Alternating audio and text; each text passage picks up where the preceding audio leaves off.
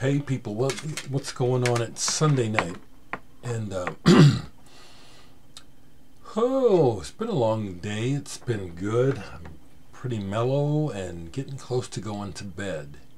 But I thought, let me see, since I've got this big pile of records from the last few days, let me see if I can just show some before I put them away. And just keep it kind of like straight ahead like that. Of course, something else will probably pop out. Today was very busy with another project involving a podcast about experimental music in Nebraska that I'm putting together. You know, it's because I have this air conditioner, but those kids are loud anyway, and it's like it's 9. It does kind of get on my nerves that my neighbors are like that, you know, because these kids will be outside loud like that till as late as midnight and later, and it's just, if I were to try to go, oh man, see how things happen. It was like I was going to just talk about music, and here I am talking about all this life stuff. Okay, but I can't talk to them about it, okay? You know how that goes. Catherine Wheel. Music has been such a savior, you know, as the days go by and the news is just so bad and stays bad. And this really strange cult of Trumpism. And yes, it is a concern. And gaslighting me will not work. Will not work. This music has just been a savior. I've been burning chrome again. I think I showed it the other night. But all kinds of stuff. Miroslav Vitous, Infinite Search. An ideal jazz album. McLaughlin, Herbie Hancock are on here. Joe Henderson. This has been reissued under Mountain in the Clouds as well. One of my favorite jazz albums. I've shown it. It's just one that I get back to. Love the band Opeth, and so I think someone gave this to me. This is the one at Red Rocks. Played this all the way through. Love this band. I really do. I do believe someone sent this to me. Really enjoyable. I like everything about the band Opeth. Musically, the riffs, the playing. There's passion in their playing too. It's just they don't just phone it in. Future Sound of London, ISDN. I've had this on a couple times in the last couple days. It's like taking a space trip. And this is the limited edition. The corners with the stickies are kind of touchy. But this is the 3-way cover. Future Sound of London. And it's taken me really over the years. I mean, I liked them right away. I love the graphics. Love the graphics. But the music has aged well, and it makes more sense now. The whole approach. So ISDN. I played this actually all the way through a few times. Damn loud-ass kids. A friend was online talking about Prince last night, and it prompted me to play this, the Versace Experience, which in some ways is a teaser for the Gold Experience plus some other stuff, because there's some things in here that are just excerpts. But I just can't say enough good about Prince. And, you know, I just think he was really courageous how he took on the music industry and gave them exactly what they want, and then fought for his identity, fought for his rights to own his own stuff. Love that man. Swedish, Trad Gras Stenar. Old stony jam stuff is really what this seems to be. You can hear it's like basically live, or playing for friends or a small group of people. This is really good. Moors, a reissue. a hard album to find. Nick Cave's solo stuff is, I don't listen to much, you know. But when he did the Grinderman, number 2 really came out well, so I grabbed it, and I like this. I do like what he put together with these other dudes who come from different bands, Dirty 3 and other stuff. But Grinderman number 2, this is a good one. And then Punk, or just, this is from Punk, but the adrenaline and the energy and the just the rush of outpouring of this band. Dave Grohl was in this band from Nirvana for a while, not on this album though. Scream, Still Screaming. This is one of my favorites, and I just, again, have to play this one. When it gets to the end with the reggae song, I have to pick it up and start it over because it's just so powerful. Still Screaming on Discord. Ian McKay. Straight edge. I wasn't into straight edge, but I supported the straight edge kids. I even supported the local skinheads, and many of them didn't stay skinheads because of the solidarity of the local punk scene in Omaha back in the 80s. We're still like really misfit family, a lot of us still connected. A band called Capitolo, they're actually called Italian band Petali del Cariglione, but they were also called Carillon del Dolore for a while, so both names are on here. A goth band, but there's atmospheric parts of these songs where it's prog-like and this kind of off-center, kind of hazy atmosphere that I really like. Capitolo 4 is the name of this album. Came out in the 80s, I believe. Not all of this album is good, but there's parts where it's like, ooh, they just could have just done a whole album moving in that direction. Swans. Stark Dark Beauty is what I have to say about Swans. This is some very intense, naked, honest, powerful music. And I've played both of these all the way through, Greed and Holy Money. And I've met Michael Gira, however you say his name. When I saw Swans, I got to go backstage and meet him, and he wanted to be all kind of off-putting at first. You know, it didn't work because the person that introduced me was good friends with Norman, who's in his band. And then also, once you get into my presence, and this is not an ego thing, this is a human thing. You feel me, I feel you, and he let his guard down. I got a picture of us, and he smiled and talked and actually showed interest in me. I like to share those things, but this is some dark, stark more than dark, but it is dark. Naked Honest Beauty, Swans, badass shit. I was playing this. Whatever they call this music, I forget. Post-rock or something like that, but Pelican moves slowly but elegantly and at times beautifully, and this one is called Forever Becoming. This is not a colored vinyl. Southern Lord, you know, they do multiple editions of most of their releases, but this is just really some good stuff. Pelican. Like I said, music is my savior because the news is horrible.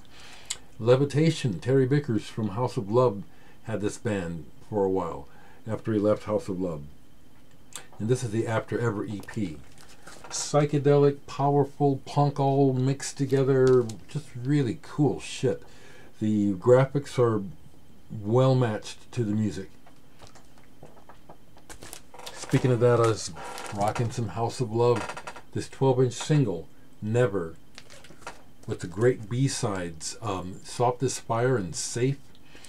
I really do think that when it comes to a basic pop song or just a good song that you can put in a pop sensor, I think you can play it in other ways besides pop. I think Guy Chadwick is a great songwriter, underappreciated.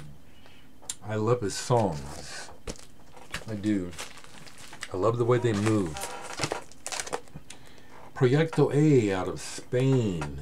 Very interesting story about this album. It is progressive, but it's also this kind of freak out nightclub from space music. And it has a concept where each song is about one of the planets. And this one guy that you see on the front is the main guy behind the project. It's from the 70s. Very strange, very cool. Very cool. Doesn't sound like anything. It's like he it's hard to explain. It's really good. Shared this. I've had this forever. This is kind of an unusual album that not much is known about. Italian concept album, Ultima Spiaggia, and it's the name of the label that it got started. And it's a mixture of musicians and I guess a fellow who used to be a pop star in Italy. Since I don't speak Italian, I'm not sure what this is about. Musically, it's very all over the place. I mean, it's a melange. Is that the right word? Where it's electronics to spoken word to rock and roll to choir to like marching band music.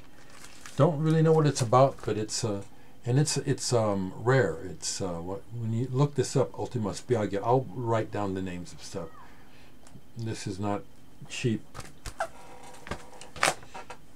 The late Pekka Pohjola, fantastic musician, bassist, and composer. Pewit or Pewit, however you say this, double album. I got this recently to add to my collection. I've got a bunch of his albums. Listen to one side of this. It's like a suite, and he really did embody in his composing so many of the elements that draw me to European music. No, I don't think it's a Vaughan Williams I'm thinking of, but there's a melodicism and a lyricism as well as a power. You know, his use of quiet, soft, and loud, wonderful. I don't know if I've shown this. This is a recent acquisition through the mail. A reissue of an interesting old album by this band called Cultural Noise, Aphorisms Insane. And it's it's a one side long piece each side, electronic. And I have to come back to this because it's like it's a mixed. To me, it's like they're trying a lot of things. Not necessarily everything is lining up with the stars, but as I would say, you can tell by the cover that something interesting is going on here. Aphorisms Insane. I'm glad to have added this. But, yes. Okay, so if I didn't show these, I want to say this much. I pulled my Blackfield albums. The project between Steven Wilson and this cat Abby Geffen. I was thinking that maybe it was time for me to maybe trade these. But I really like what Steven Wilson does. I do, and this is Steven Wilson music more than anything. You know, it's a collaboration with this guy in front, but it's really Steven Wilson music. And I have both. I have the first two, this one and Blackfield 2. I like them both. And the last thing I'll show is my most recent acquisition. As I said, I went down to Record Store Day and left empty-handed from Record Store Day, but there was one item in the used section that I took home, and it's this album by a fellow named Michael Czajkowski, People the Sky. And what it is it's this goes 1969.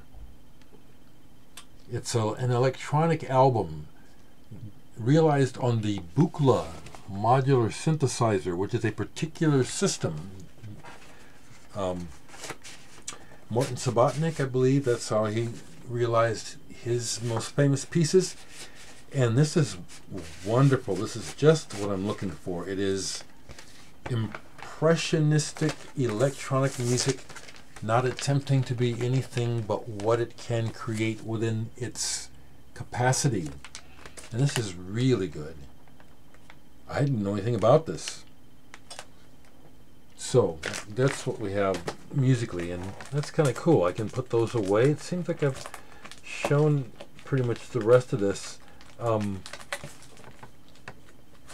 don't know if I've shown this, but this is another one I've been waiting to get this in my collection for a while. Even though I really don't listen to Heldon that much.